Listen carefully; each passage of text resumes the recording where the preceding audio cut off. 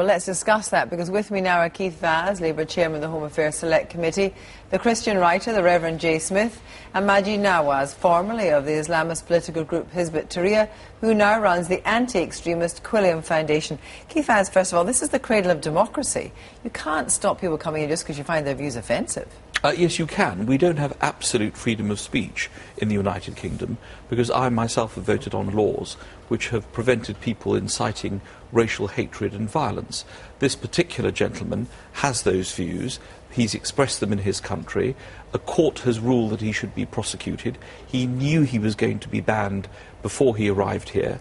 He therefore used the opportunity to fly over, cause as much havoc as possible, so that his views would get even more publicity, and then he's on a plane back. So had Geert Wilders been expressing views that were offensive to Christians, about the Bible, for example, would he really have been banned? Well, you have to look at what Regulation 19 says, and this gives the Home Secretary the power to ban people, as you put it, if they are going to be a threat to public policy or security, and that's exactly what she's done. I agree with her decision, and I agree But just briefly, if it had been anti-Christian, are you really saying it would have been banned? Look, a lot of anti-Christian things around in this country. If he was expressing the views that he has been expressing, I would imagine it would be treated in exactly the same way. People who incite racial and religious hatred in that way ought to be prosecuted. Jerry Springer of the Opera, for example, Mr. Smith, I mean, what about that?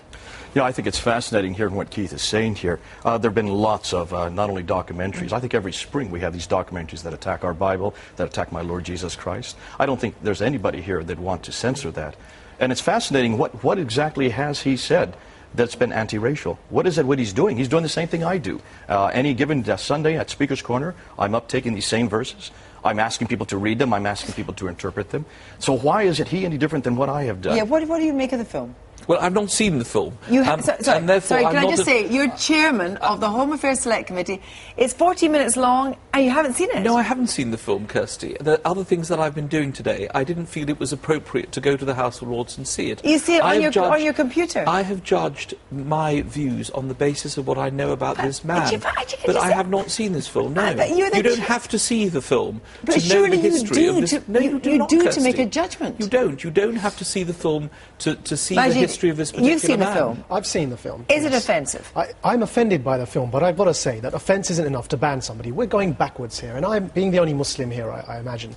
We don't need bans to defend our faith. We've got 1.5 billion Muslims around the world. We're not going to apostatise because of an offensive film. And what Geert Wilders has done in that film is actually adopted the Al-Qaeda narrative. He's capitulated to the interpretation of Islam that is violent, and I would like to have the opportunity to challenge him and debate him, and I challenge him here to debate these views. Well, I will go to Holland. What I'm saying is you've denied me of the opportunity. I have to now fly to Holland to debate this man. Is there not an argument to say that interpretations of the Quran have been used by various people? You talk about Al-Qaeda, so let's talk about the Quran.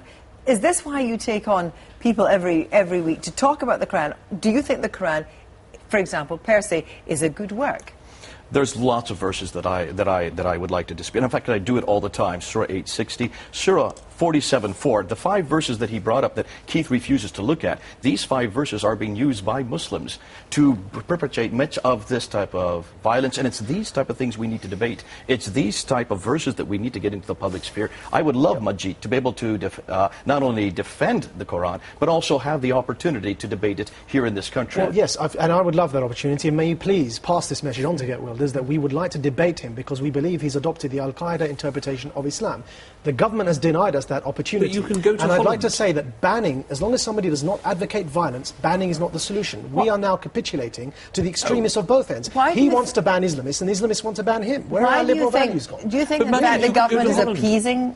I think they're listening to a small minority who have monopolised this debate, and that same minority opposed the government when they banned Qardawi coming into this country. Does this not just lead to even more misunderstanding and lack of understanding if you don't actually bring this thing out in the open?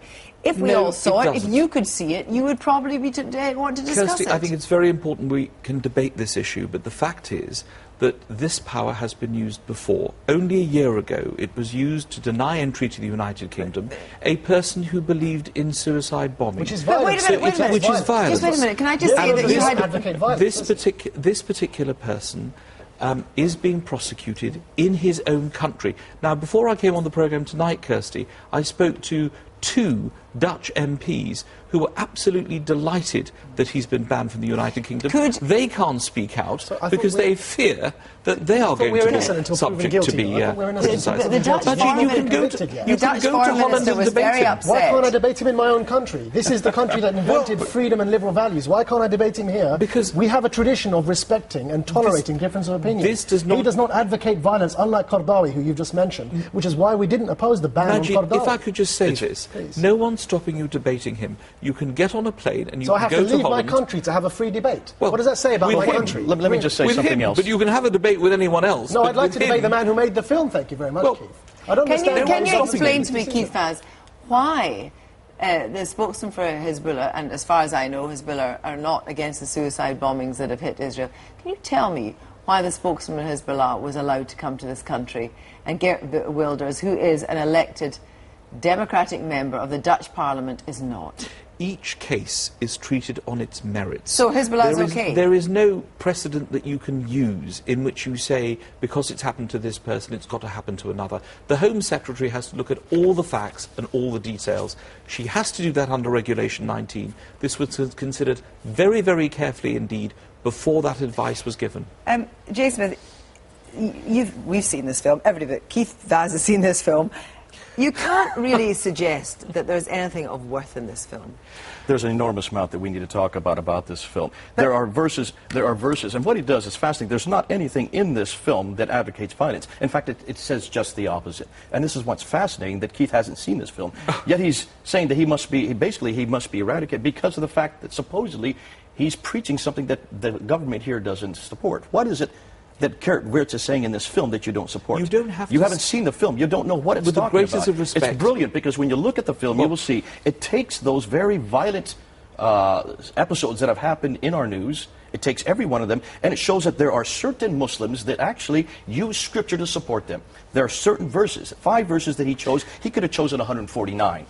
He takes each one of them and says, this is the interpretation that these young men are doing. Now, we need to debate that. Men like Maajid need to debate is that true? Because I think that the mistake that the film makes is that it does not distinguish between the vast majority of traditional Muslims who do adhere to the Quran and Islamists who politicize. Yes, but the danger is, isn't it, that what he's actually showing is material that's on the internet and so forth, of course, of imams in wherever, Saudi Arabia or wherever, using the Quran in a very, shall we say, incendiary way, and juxtaposing that with various terrorist attacks. Which is why we've set the Quilliam Foundation up, because our purpose is to critique this very modern way of using the Quran. It's never been done traditionally, which is why suicide bombings are a modern phenomenon. We'd like to have that debate with Geert Wilders. Ed Hussein, my co-director, debated Ayaan Hirsi Ali on this very topic. She worked with him on the film, and we've been deprived of that debate by the government. We have been deprived. You want to have it in your own country. You are not deprived of that debate. Of course I am. I should not have to leave my country to have a debate. You can go to Heathrow and you can fly to Holland and have that debate. But no, I should not have to leave my country to have just let Jay Smith have the last word. Look what this has done to the Muslims here. Because it seemed to suggest that the Muslims can't even protect or can't defend their own Quran.